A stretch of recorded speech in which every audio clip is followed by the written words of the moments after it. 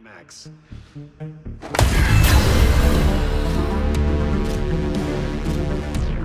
Mr. Nobody, crazy human turned abstract, is a dangerous supervillain. The 1960s were glorious years for comics. The world was introduced to superheroes and supervillains with extraordinary capabilities engaging in mind-boggling adventures. So to say, it was hard to make a mark in that flood. And quite contrary to his name, it was one Mr. Nobody who managed to not only make a mark at his debut, but leave that mark lingering for years to come. He was a rock-solid enemy standing in the way of the superheroes and always stayed true to his character traits, at one point even serving as the narrator of the new TV show of Doom Patrol. Uniqueness was a characteristic of the villain in the Doom Patrol series, which Mr. Nobody was a part of, and Mr. Nobody lived up to those expectations by and large, but only a devout reader of DC Comics would know of his presence besides the magnificent or more glorified villains like Lex Luthor or the Joker. But we are about to embark on a journey that will tell us more about the much dreaded entity. Before we go into our explanation, we have a very small request. If you like our content, please support us by subscribing to our channel. This is a small click for you, but for us, it means a lot. Thank you. Let's begin.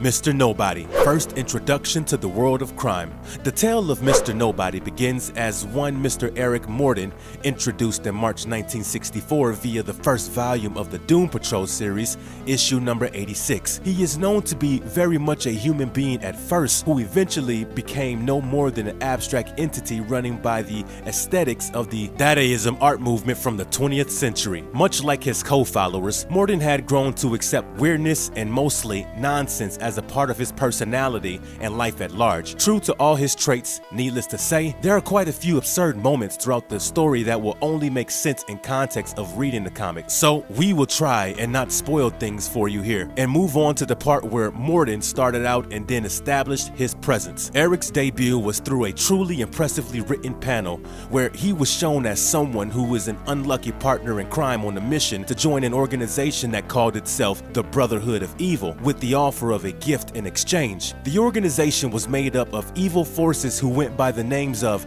the Brain and Monsieur Mala, the former of a literal living brain in a jar, and the latter a highly intelligent and smart chimp. He got himself a chance to be considered after he managed to steal a giant robot from scientist Dr. Niles Calder, which Morton intended to present as a gift before being inducted. This robot, called ROG, was supposed to be used for experimental explorations in space, but now served the purpose of ravaging the Statue of Liberty, as was instructed to Morton by the Brotherhood to cement his place as a member of theirs. In what can only be called an unfortunate series of events for Morton, after the very successful initial heist, he was forced to run for his life when Doom Patrol turned up on site and defeated ROG. Not only did Morton fail at his first assignment of defeating the Doom Patrol, he was also put under the apprehension of being a coward unworthy of joining the clan he so badly wanted to. True to the first few words we mentioned herein, Morton strangely disappeared off the pages for the longest time. The Doom Patrol series reintroduced Morton only in September 1989, when issue number 26 was released. The issue begins with Sunburst, deemed Japan's greatest superhero, trying to communicate with a woman from amongst his recent encounters. This woman had caught Sunburst's attention when he realized she had superpowers to the extent of her enemies not being able to gauge them. Before Sunburst can achieve what he wants, villains, the Fog and Sleepwalk, barge in, abduct the woman, and recruit her for their own cause while easily sidelining Sunburst. Since the lady is high-key terrified of dirt, she is eternally grateful when taken by her abductors to Mr. Nobody, who gives her a suit with special filters and a mask to go with it. In the flat located in Paris, labeled as Mr. Nobody's home, the three new friends slash henchmen of Mr. Nobody sits around him, ready to listen to his side of the story. One can say that Grant Morrison beautifully molds this plotline to tell the reader about the birth of Mr. Nobody from the simple Eric Morton who wanted to be part of the Brotherhood of Evil. He reveals that post his unsuccessful stunt at the Statue of Liberty all those years ago, he had to resort to hiding from his bosses,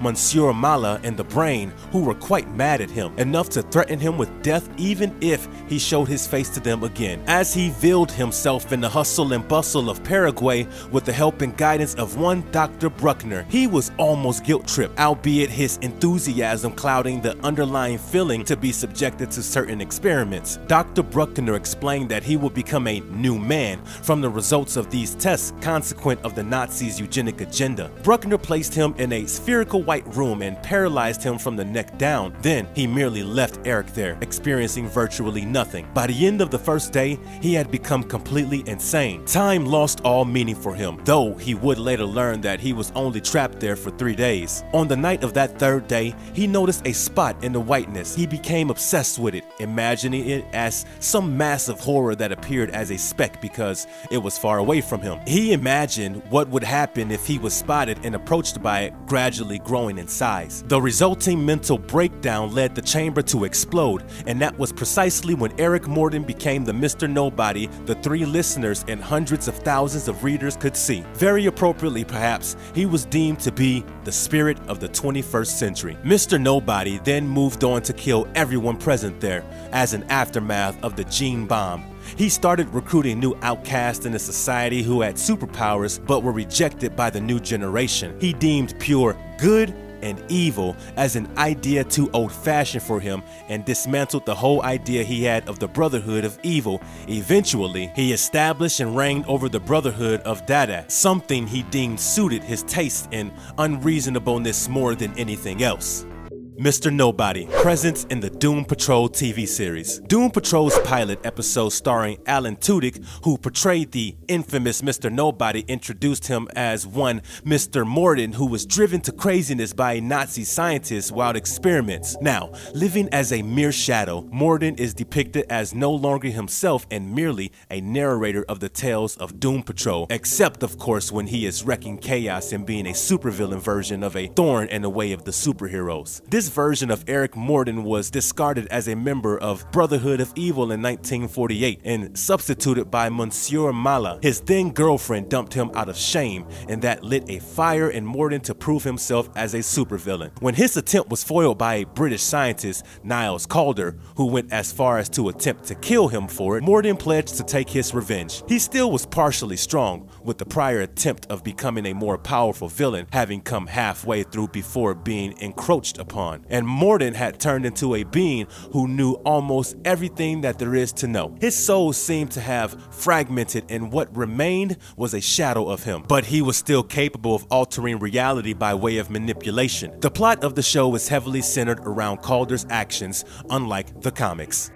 Mr. Nobody, show versus comics. As the show opens, anyone who has read the comics would notice the stark difference in appearance. While the former shows the character as a pixelated being of sorts, made of unstable blocks stacked on top of each other, while the comics are more indicative of a shadowy, lurking figure who was broken up into pieces but has eyes and gloves. The comic book does not show as many changes in appearances of the character as much as the show does. The next apparent difference is clearly the level of threat that this character possessed, although that can be attributed to his origins. More on that later. In the comic books, his moves are not as damaging. One might say, as the show projects him to be some massively powerful being attempting to alter the course of the universe towards evil, something not reflective of his reality in comic panels. Moving on to the origin story, the comics tells us a tale of Mr. Nobody as Morton wanting to be one of the rotational members of the Brotherhood of Evil. The Brotherhood of the DC universe has been supposed to be around for years otherwise,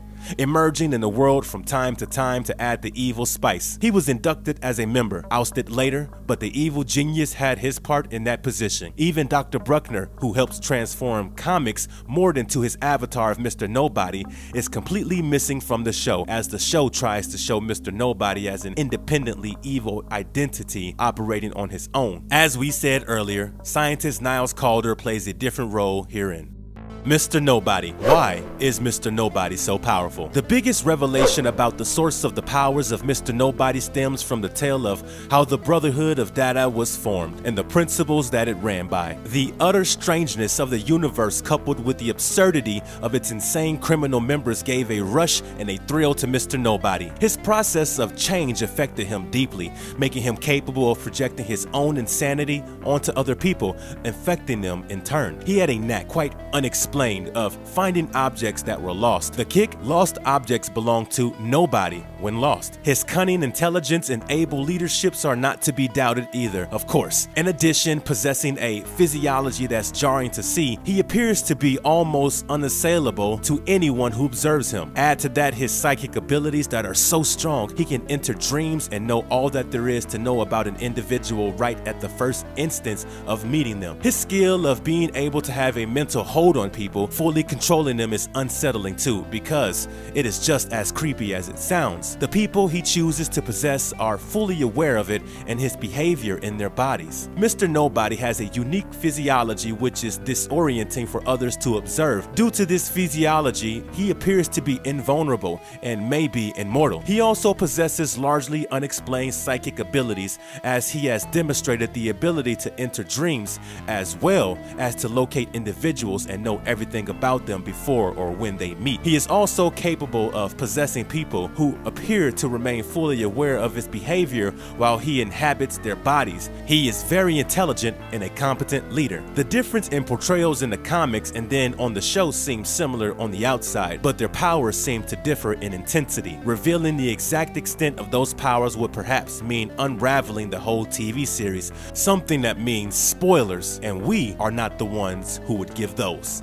Mr. Nobody closing in. On the show, having the narrator be the villain himself is quite interesting at the outset. As less known as he may be to the infrequent comic reader, even the TV series did leave quite a lot to unpack. One of these packages clouding the whole storyline is that despite all the weirdness of physiology, Mr. Nobody seems to have children. If the Doom Patrol series, God forbid, goes off of the printing properties, we have a whole new generation to carry forth the legacy. Mr. Nobody shall leave behind, notably adaptable in any format. Testicular superhero teams are surely not getting rid of the wall of persistence that this supervillain can be even in personal absence. Terry Nunn, his daughter, was the creation of Gerard Way of the Umbrella Academy fame, and it is not a surprise that she is strange, wacky, uncontrollable, and very like Mr. Nobody. And if that was not quite sealing the deal, we have a grandchild in the picture too. Convolution being the second name of the Morden family, we have arc twists and turns